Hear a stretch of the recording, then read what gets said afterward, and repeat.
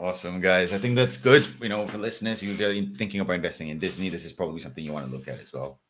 All right, so let's move on to the next bit.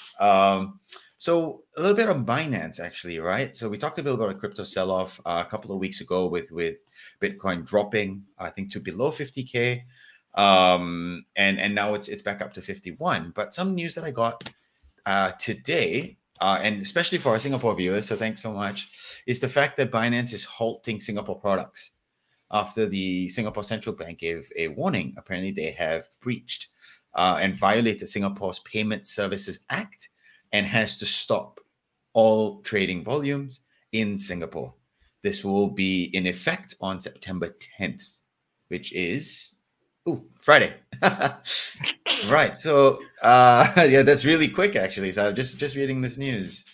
Of course, we talked about the cryptocurrency being waning off in general, with China cracking down in terms of mining, which we've seen over the past few months. China also saying there's a lot of illegal trade activity, and they want to move all of them out, and probably maybe run their own. But that's not for me to say. What do you guys think about Binance, right? With regards to this news, do you think other central banks are going to do the same? So Singapore Central Bank is one of the laxest in the crypto space, right? So the most relaxed, least legislations being enacted in the crypto space at this moment in time. So a lot of big development are here, right, in Singapore, to use this as a base to potentially grow their own ecosystem with cryptocurrencies and blockchain and all that jazz, right? So that's that part. And for the Singapore government to kind of attack Binance, I think, in such a high-profile situation, it's definitely something going on there. And you can also say that the whole cryptocurrency space is going through a whole process of being legislated and being controlled and being regulated, with Tether, with Binance, and all these other central banks coming up to say that, okay, unanimously we must tax this thing, and China pushing it out, to say that, okay, we shouldn't be putting our resources mining cryptocurrencies. We should put our resources in manufacturing real stuff and all that jazz, right? So China is also hitting hard.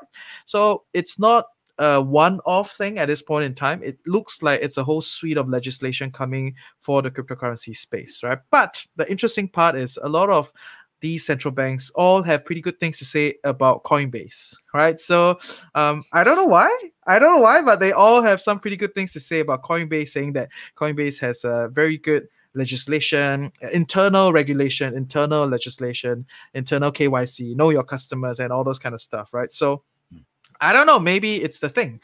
But yeah, not a big fan of the cryptocurrency space yet. I am changing my positions. I can slowly feel myself inching closer to a whole new world, but yeah, not there yet. So just as of now, yeah, this is my take that Binance, this issue with Binance is not unique, and it will affect cryptocurrency probably go through a whole series of changes in the next few years. Yeah.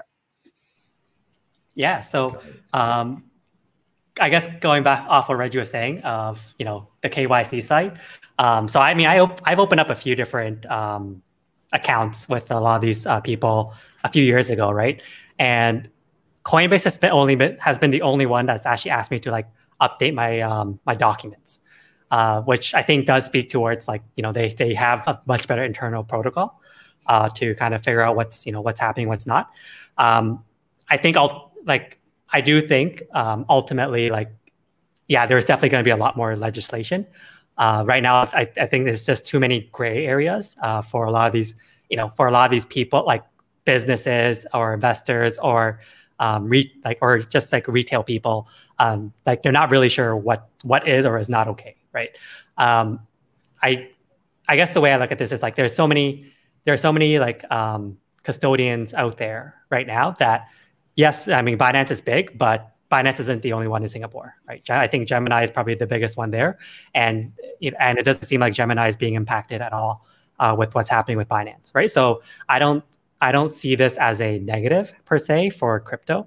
I think overall, going back to the typical crypto bull case is you need more regulation before you can have institutional investors come in, right? And before they're able to actually start really bidding up some of these projects or what have you.